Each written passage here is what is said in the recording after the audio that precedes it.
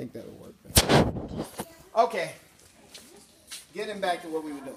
We're going to show how to divide a number into 342, which is going to be 11. We're going to see how to divide 11 into 342. The question that we want to know is how many 11s there are in the number 342. But I'm not going to use the entire number. What I'm going to use is I'm going to use a portion of the number to see if 11 can go into that portion of the number first. Now, I'm going to ask you some questions in the very beginning so that you get the understanding of what we're doing. So can 11 go into 3, class? No. Okay. So 11 can't go into 3, but can 11 go into 34? Yes. Right. So 11 can go into 34, and the question is, how many times can 11 go into 34? And Breon has answers. 2. Okay, you say there are 2 11s in 34? 3. It's 3. Okay, so there are 3 11s in 34. So what are we going to do? We're going to write a number 3 up here, and then we're going to do our multiplication. Titus seems to be trying to tell me something. What's going on? You said 342. It's 349. 349. I'm sorry. 349. Okay, so I got to start all over again. All right, we are take 2. We're going to see how many times 11 can go into 349. And we're doing this because what we have here is a double-digit number here in our division. And usually when you have a double-digit number in division, it takes a little bit more thinking about how to do double-digit numbers. So what we're going to do is we're going to see, does 11 actually go into a portion of this number first before we actually go into the entire number. And so let's ask ourselves, we're going to start with the first column here. We're going to ask ourselves in the hundreds column, does 11 go into 3? And obviously it does not.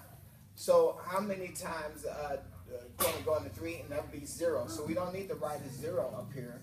We can just go ahead and skip to the next number. Can 11 go into 34, class? Yes. Okay, how many times does it go into 11 then, Jose? 3. Okay, so that was Jose who answered the question. So we're going to say 3 times that 11 goes into 34, 3 times. And what would be 3 times 11, Titus? 3 times 11 will equal 33. 33. So we're going to put 3 times 11, and it would be multiplying. 3 times 11, you remember the next step would be multiplying, and so we would go 33. Then after that, let me stop there and ask you, what do we do next? Who remembers what do we do next once we multiply 3 times 11? What do we do next? Breon? We subtract 34 and 33. Right, we subtract these numbers here. So 34 minus 33 is what? What would you say, Breon? 1. 1, thank you. Okay, so that would be 1. So what would be the next step that we do? Titus? Bring down the 9. Okay. Well, remember, it's going to be, who remembers the acrostic that we used to try to, the old saying that we used to try to figure out what comes next? It would be B, M,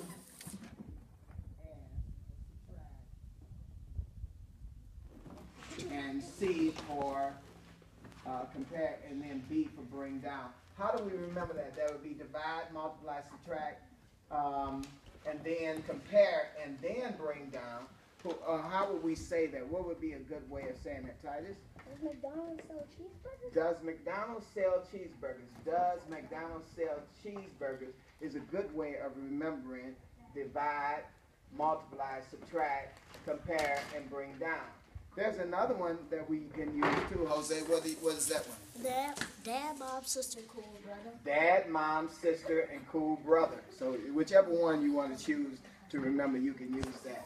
So we've already done, we've done our division, we've done our multiplication. 3 times 11 got 33. We've done our subtraction. 34 minus 33 equals 1. Now we need to do what? Compare, right? We're going to compare 11 to the number that we got when we subtracted. And our number that we got when we subtracted was 1, right? So can 11 go into 1? No, obviously not. So we're going to have to do what? Bring down. So we're going to bring that 9 down. And once we bring that 9 down, now we have a number that's large enough for us to start dividing again. So let's divide. 11 goes into, how many 11s are there in 19, class? 1, right. There's 1 11 in 19, so I'm going to put my 1 up here. Then I'm going to multiply. 1 times 11 equals, class? 11. 11. And then I'm going to do what? Subtract. Subtract. And then 19 minus 11 equals what? 8. 8.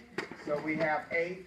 So we have that if there are 31 11s in 349 with a remainder of 8. And that's how we do our long 349, is that correct? That's how we do our long division. And I hope this helps.